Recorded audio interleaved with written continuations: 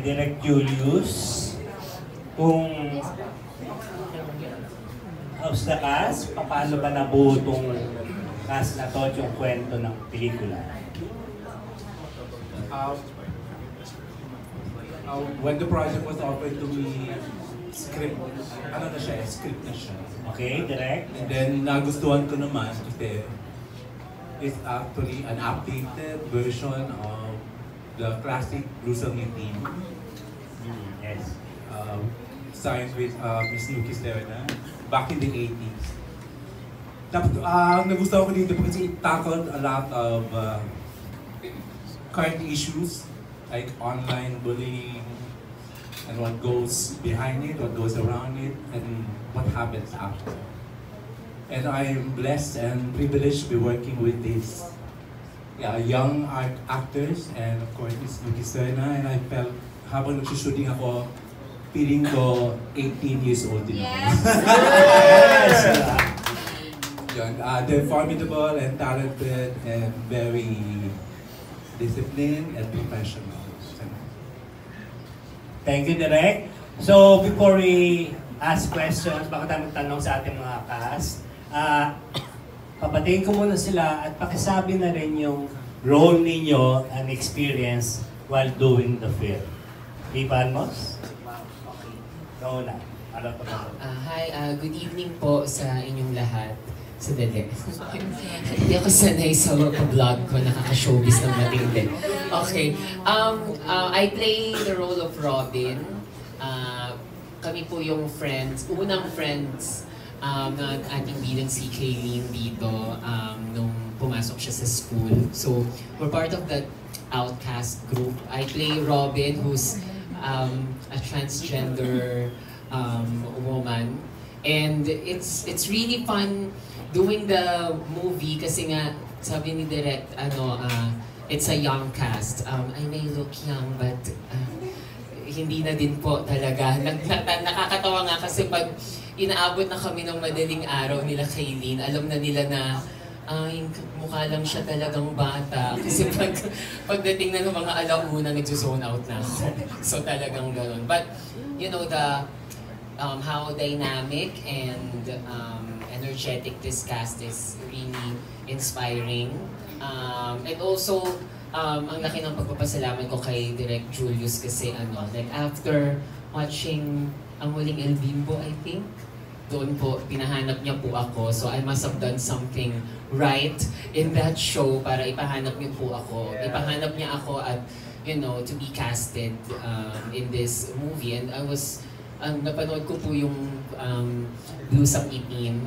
Hindi po sa sinehan, pero napanood ko siya nung bata pa ako. And I'm such a fan of that that movie, that classic movie, and to be part of the updated version of that movie is, you know, it's truly it's cliche, but it's truly an honor to be part of that kind of legacy.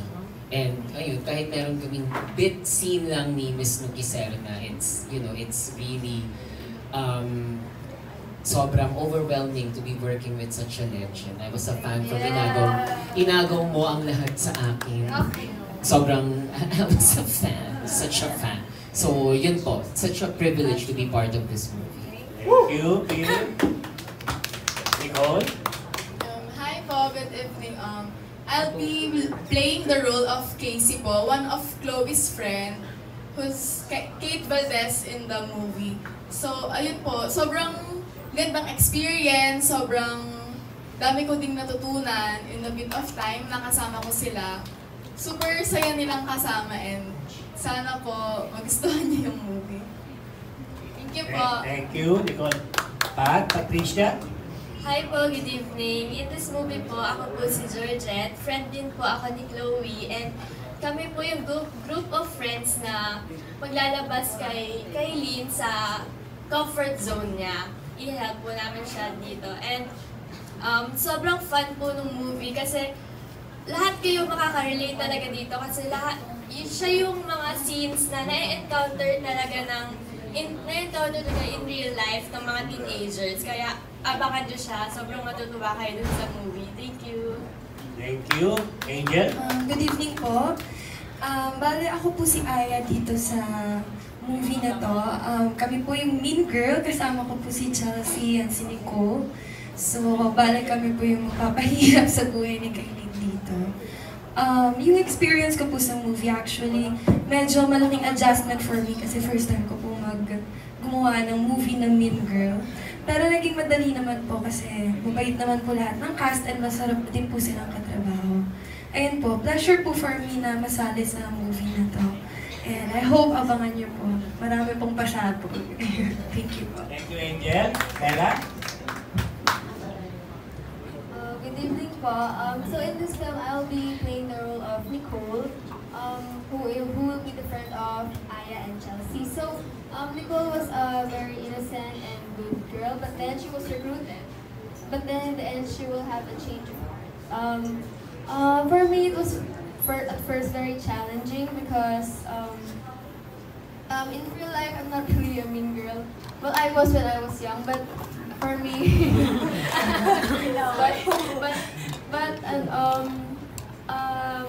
because like as Angel said, magbait po yung mga nakakast ko. So I learned to adjust, tsaka natuto po ako with the help of Aya and Chelsea. Yun po. Thank you, Miss Tia. Hi, good evening, everyone.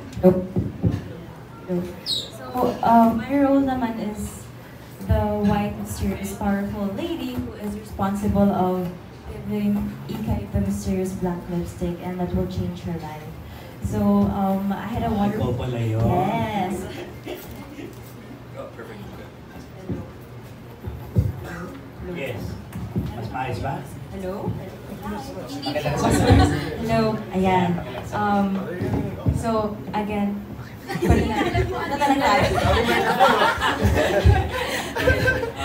yes, Tia. Okay So anyway, I had fun naman taping with Black Lipstick and with getting to know Kyline especially. And I hope you guys will watch and are excited to watch it naman. Thank you. Thank you, Miss Tia. And of course, uy, mabait si Kate, ha? Yes! Kala nyo, hindi mabait siya na. Nai-insurance ako. O na, nagawa na yung bata. Yes, Kate. Oh. Ayan. First of all, good evening po sa inyong lahat. Ayan. I-honor ko lang po yung nararamdaman ko. Kinakabahan po at excited. So, ayan. Ako po dito si Chloe, ang role model po ng school, ng campus. And dati rin akong part ng Mean Girls, which is umalis si Chloe doon dahil in love siya kay Jello, sa character ni Manolo. And dumating si Ikay, siya yung magiging friend ni Ikay, best friend. Pero ganun din siya. What? Sure. What? Sure. Come on. So yeah.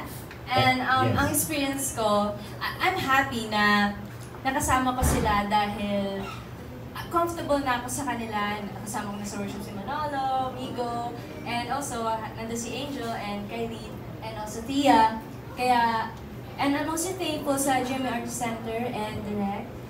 Binigyan niyo po sa akin yung opportunity nito na makasama ko sa project na to. And I feel so grateful and blessed. Thank you po. Thank you, Miss Kate. Ayan. Manolo? Good evening, guys. Thank you for coming. And I'm playing as Angelo here. And ako po yung campus heartthrob sa university. And funny thing is, So funny.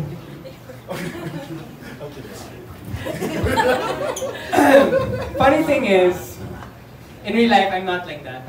I'm just an introvert. I really have a small circle of friends. I'm really shy.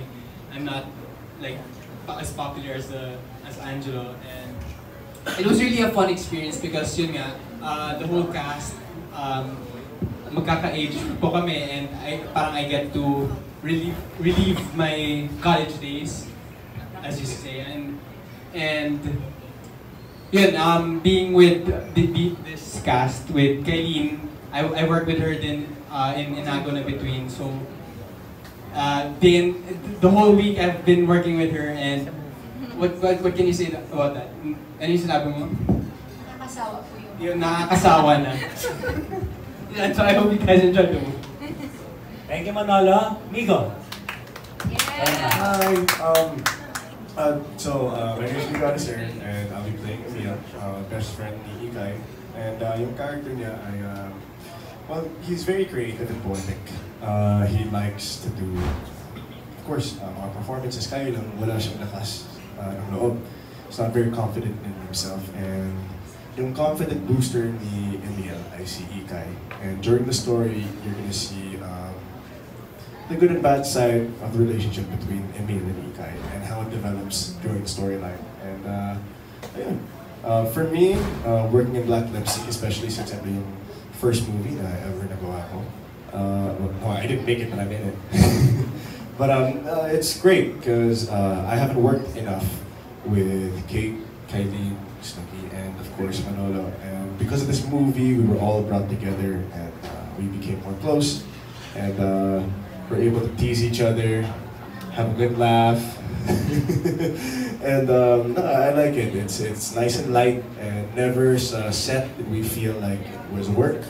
We're always laughing, we're always having a good time. And this was a really great first experience to ever be in a movie. So, maraming salamat sa opportunity. And hopefully you guys like it on October 9th. Thank you, Migo. Bago natin tanong si Kyline, of course, Mrs. Snookerson. Hello everyone, magandang gabi po. Narinig ako? Okay. Yes. Ito kaya, dalawahin na lang. Hindi, alam nyo, well, una muna sa lahat, I play the role of Luisa, the mom of Kyline, si Jessie. Nakakatuwa ho kasi full circle na. Siyempre nung araw, blues ang itim. Ako si Jessa, si Barbara Perez yung aking mother, si Luisa din ang pangalan, if I remember right. And then ngayon, ako na yung mom. Diba, nakakatuwa naman. And I'm still around. And I thank God, I really thank God for this movie kasi nabutan ko pa siyang gawin. And I did it with such a beautiful girl, inside and out. Oh, who deserves this beautiful movie. And it's a wonderful remake. Direk, congratulations. Ang ganda po. Hindi ko pa man napapanood yung buong pelikula. Pero with the utmost sincerity at walang ka-showbizan nito, I can see na I can feel that it's gonna turn out as a great film talaga. The next blockbuster. Yeah. Yes!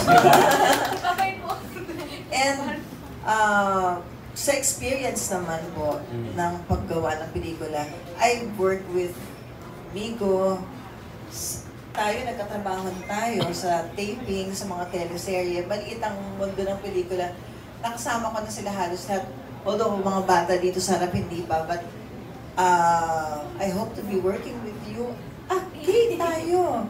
Direct tayo, nagkatrabaho na. So it's just another reunion for me. Parang family reunion. It's a happy... I had a good time doing the film. Hindi ako pressured. I was just being myself. Si Direk hindi ito, hindi ito press con, but I have to say the right things. I'm being very honest to you. Ang galing-galing ni Direk mag-motivate. Kasi, yung chill lang si Direk, hindi ka maninervous sa kanya. And he encourages us to be the best actors that we can be. Ang dami ko nang sinabi, no?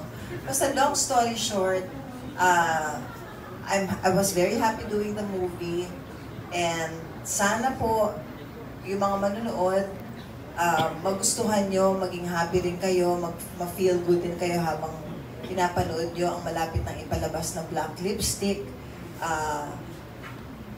Ito, Blues ang Itim version 2.5. Yeah.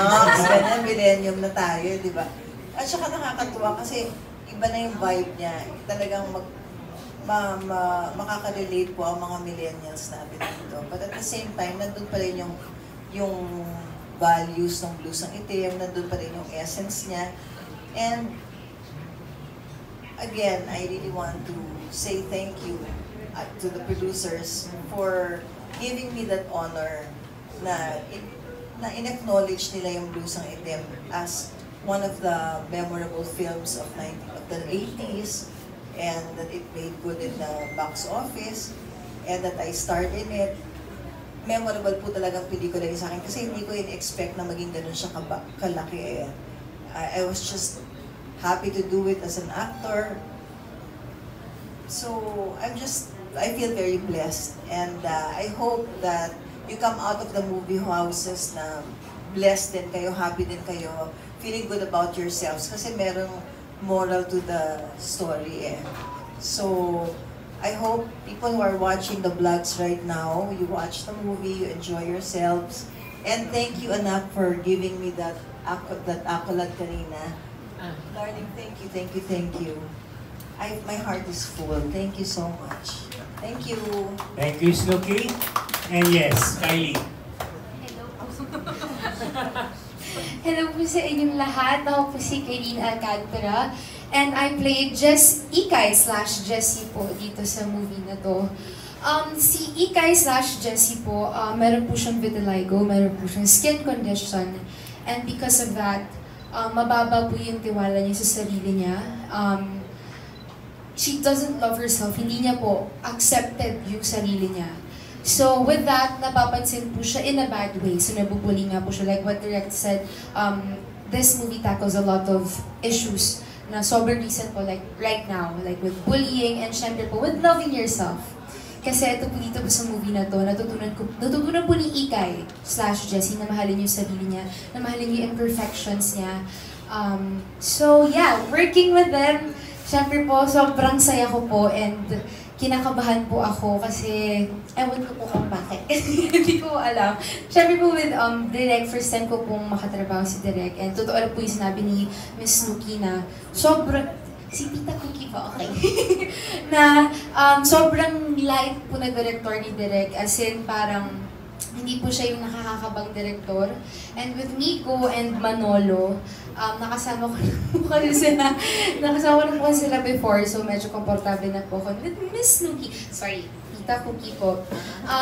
Fun fact, ang pinakauna ko pong role ever, as in ever in my showbiz career, is young Miss Snooki sir na po ako sa isang indie film. So, dun ko po siya una nakatrabaho and now, I'm just really happy na nakatrabaho po si Miss Snooki. And syempre, this is a millennial version of Blues and Itim. So, yeah, sana po magustuhan po ninyong lahat. And I'm really excited and kinakabahan na mapanood po ng ating mga kapuso, ng aking mga sunflowers. And yes, ano po? Premiere night po ng premiere night po ng Blues ay, ng Black Lipstick. This October 8. sorry. Attention na stage mother. Hindi ka anak, hindi ka. Ganun po si Tita Cookie. So, this October 9 na po ang Black Lipstick. Sana po, supportahan po ninyong lahat. At sana nga po, pag alis niyo po ng movie theater is matanggap, may mga maraming realization po na mangyayari at matanggap niyo talaga kung sino kayo. Thank you so much.